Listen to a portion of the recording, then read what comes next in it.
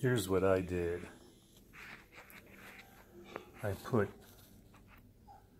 upper spar and lower spar in between each rib, and then I came back and put the webbing in between each rib. It took much longer this way because I had to get it perfectly straight. I checked and checked and checked and checked and got it pretty straight. And then just took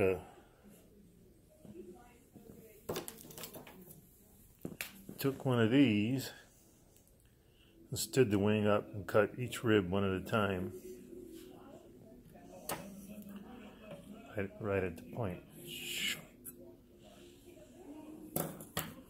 And when I got done, it looks like that. So all I have to do now is put my angle on the aileron and then fill in between each one with webbing again. Or I could put it across the top this time. And I also may add one more rib. I might add a piece here and here to give it a little more support. Still looking at it. I just popped it off just now. So it would look something like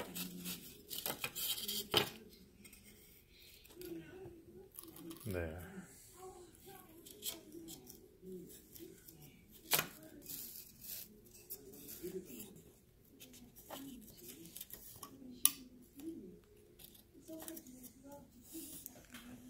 Man, it took a lot of work all night.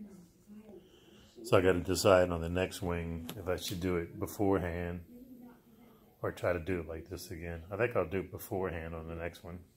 Be a lot easier. That's it.